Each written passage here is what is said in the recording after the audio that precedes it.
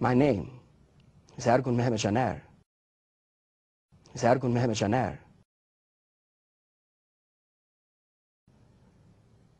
I came to this country to be, for lack of a better term, a missionary to you. My father was a muazzin in the mosque, and he was an architect, and so we came to America to build mosques here. My father was a muazzin in the mosque.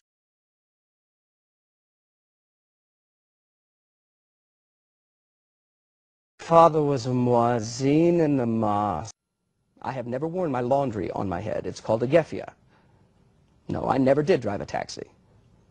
I have never worn a silk shirt open to my navel with gold chains dangling in the midst of the chest hairs, and going up to people saying, "Hello, beautiful woman, come with me. Come on, I'll give you 10 camels for the woman. Come with me."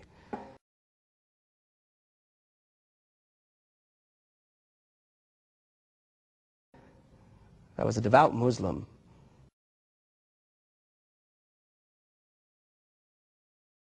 Here's what I mean.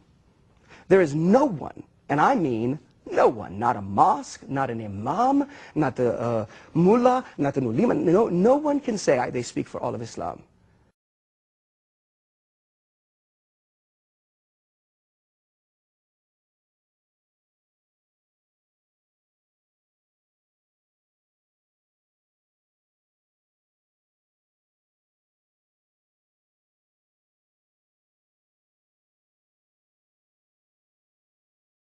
Not an ulema, no.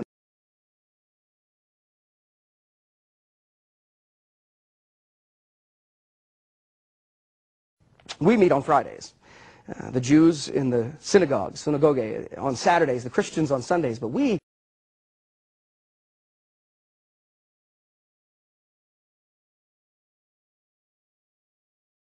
synagogue on Saturdays, the Christians on Sundays, but we Jumu'at prayer. That's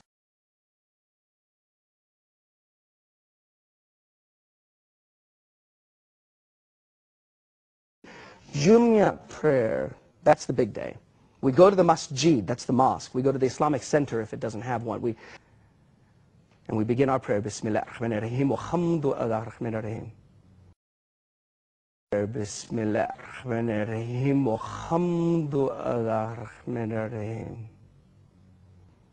You see us putting our foreheads to the ground? Bismillah ar-Rahman ar-Rahim. الحمد لله رب العالمين الرحمن الرحيم مالك يوم الدين.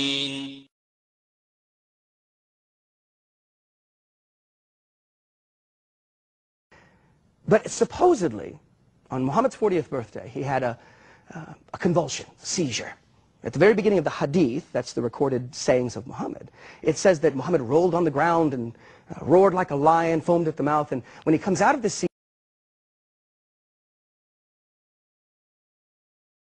the hadith records that he rolled around and roared like a camel and almost swallowed his tongue. At the very beginning of the hadith, that's the recorded sayings of Muhammad, it says that Muhammad rolled on the ground and roared like a lion, roared like a camel, and roared like a lion, roared like a camel, and foamed at the mouth. And when he comes out of this,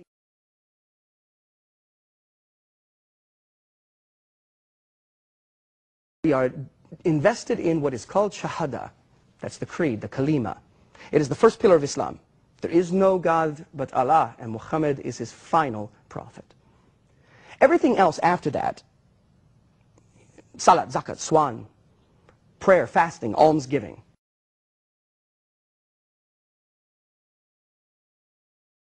salat, zakat, swan,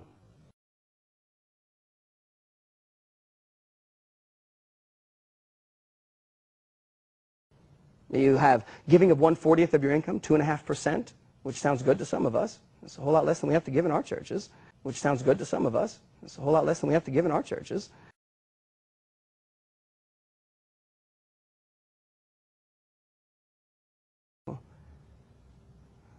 Most of us don't act out of rage, we act out of desperation.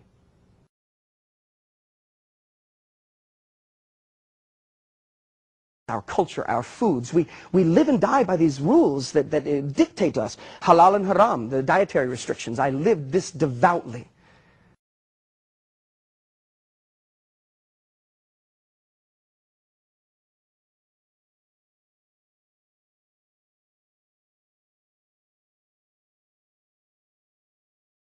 You have to realize that for many of us, faith in Christ means losing our family, our friends, our homes, our jobs, our country, our culture, and some of us, our lives. They didn't mock me. They didn't make fun of my accent. After the service, the first service, Jerry dragged me to Pastor Clarence. He said, Pastor, here he is. Like you got to point out the guy wearing the dress, right? He said, here he is. Clarence Miller said, boy, what you think about Jesus? Now, I want you to hear what I said because it's exactly what every Muslim says.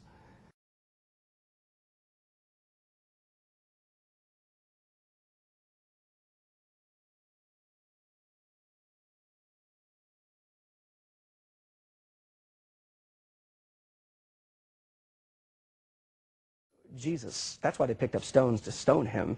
Jesus said he was God.